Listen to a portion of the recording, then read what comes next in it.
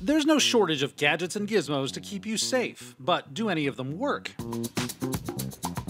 Let's start with this, a UV sterilizing flashlight. Pointed at things and it's supposed to kill germs.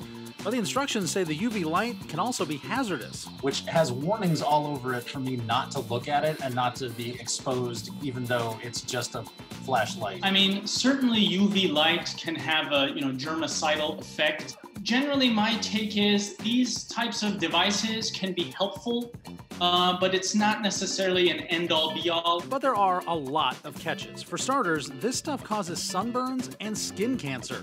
It can also mess up your eyes and make you go blind. Plus, it takes a while to work, maybe up to 15 minutes according to some studies.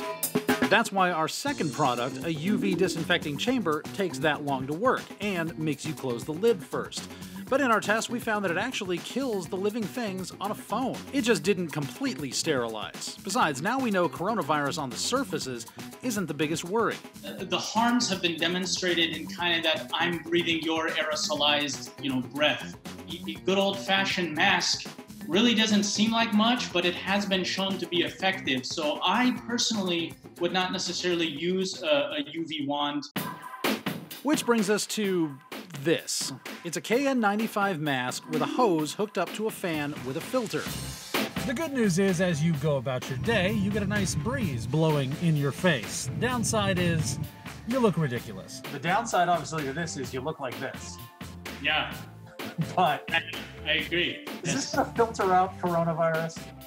It's really not. And the reason is you have to look at the PM rating, and PM is the particle matter rating. For this thing, that's 2.5. Viruses are way smaller than that, so the filter won't filter out a virus. Dr. Hamed says the mask is pretty good, except it's got a hole in it and fan blowing air at your face. I would not be caught dead in this in public. Remember that sound. You'll hear a lot of it. So it's going to do that every time I touch something. It's a wristband that's supposed to keep you from touching your face. Not touching my face. Stuff going off. Good in theory, in execution, it has issues. All right, after just a little bit with this thing, it's definitely annoying, and I definitely want this thing to stop. Especially because it goes off even if I'm not touching my face. And sometimes when I do touch my face, it doesn't go off. But the annoying buzz actually does work. They use something similar in hospitals. When you're walking by or right about to enter a room, a little ding noise going off is a reminder to, hey, just don't forget to scrub your hand. But this thing could backfire. It could be so annoying you ignore it completely.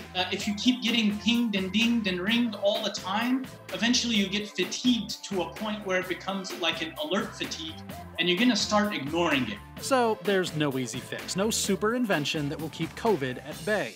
Some of these products do work, sort of, but the most highly recommended product is still your mask. William Pitts, 12 News.